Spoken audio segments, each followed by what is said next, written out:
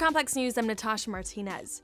Wiz Khalifa found himself in the middle of a controversy because of a line off of Hot Now from his latest project, Rolling Papers 2. Wiz being Wiz, the artist was rapping about smoking weed and referred to his eyes looking Korean.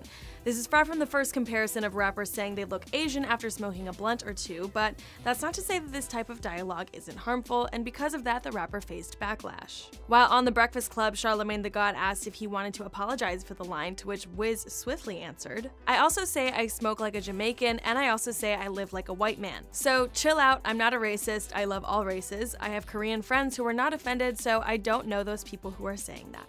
Brushing off the offensive line will likely not sit well with some of Wiz's Asian fans. The Korean Times pointed out a few of many disappointed comments left on Wiz's YouTube channel, where he dropped the official audio for the track.